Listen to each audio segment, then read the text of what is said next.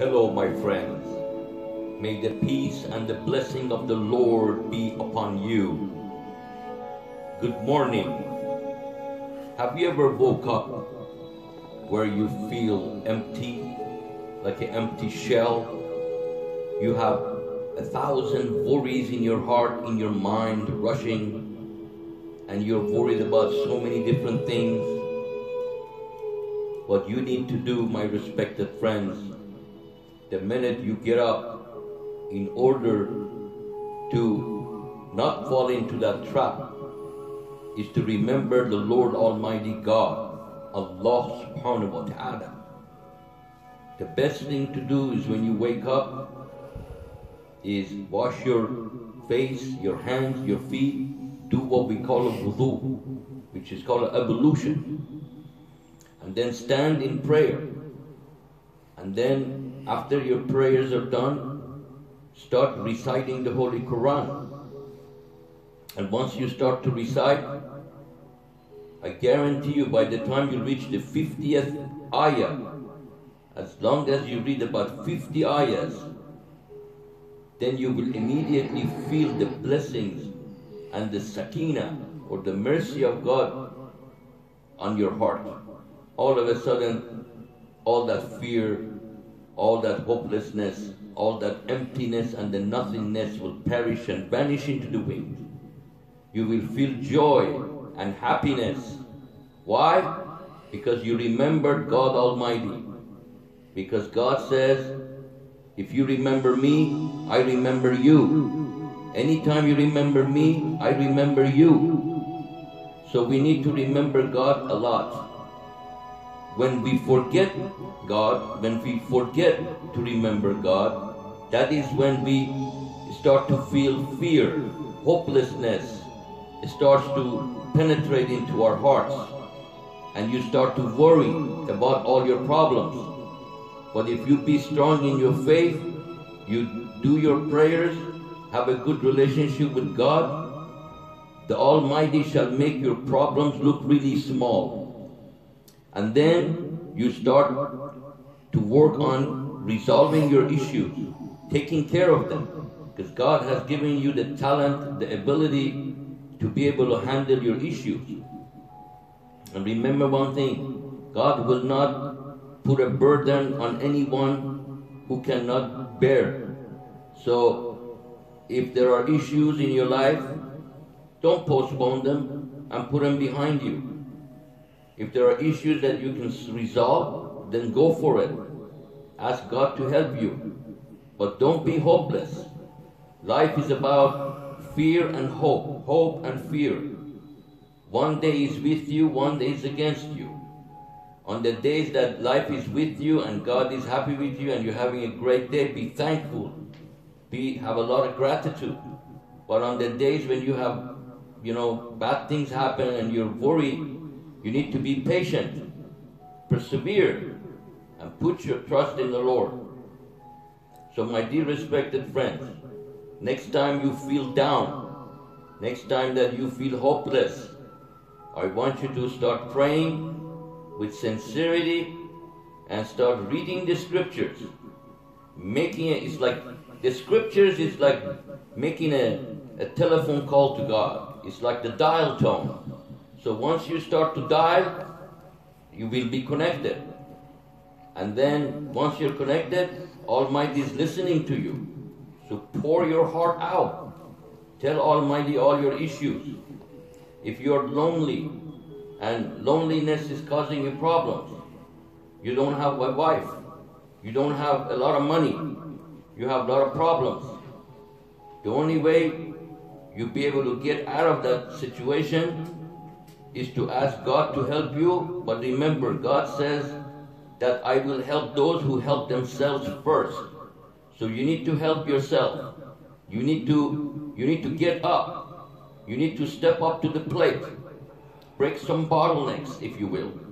And you need to become strong and face your challenges in life. But you can go through all of that with faith in Almighty God. Chapter 4, verse 162, the Almighty says, Indeed, we have revealed to you, O Muhammad sallallahu alaihi wasallam, peace be upon him, as we revealed to Noah and prophets after him, and we revealed to Abraham, Ishmael, Isaac, Jacob, the descendants, Jesus, Job, Jonah, Aaron, and Solomon, and to David we gave the book of Psalms.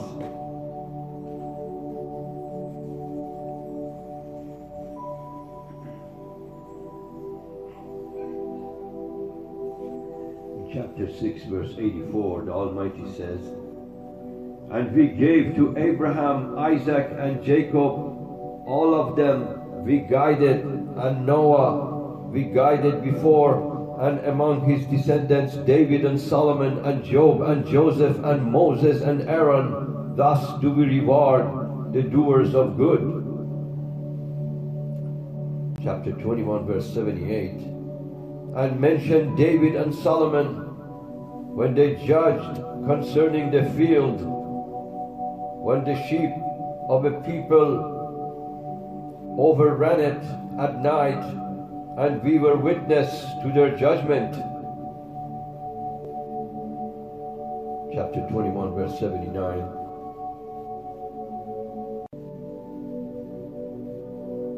"And we gave understanding of the case to Solomon, and to each of them we gave judgment and knowledge, and we subjected the mountains to exalt us along with David, and also the birds, and we were doing that."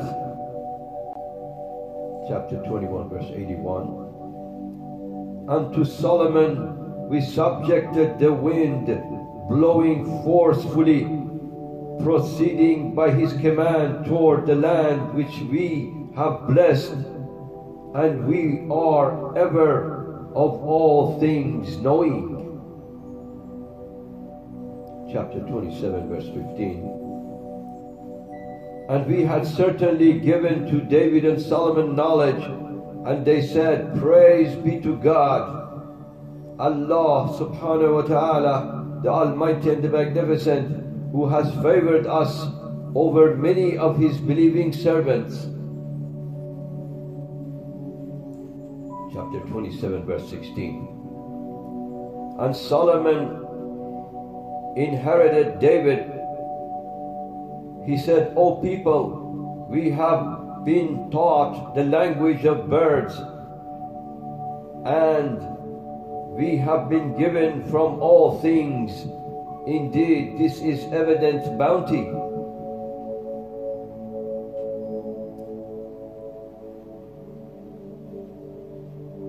O people, we have been taught the language of birds. O people, we have been taught the language of birds, and we have been given from all things. Indeed, this is evident bounty. Verse 27, chapter 27, verse 17. "And gathered for Solomon were his soldiers of the genies and men and birds, and they were marching in rows, until when they came upon the valley of ants, an ant said, O ants, enter your dwellings, that you not be crushed by Solomon and his soldiers, while they perceive not.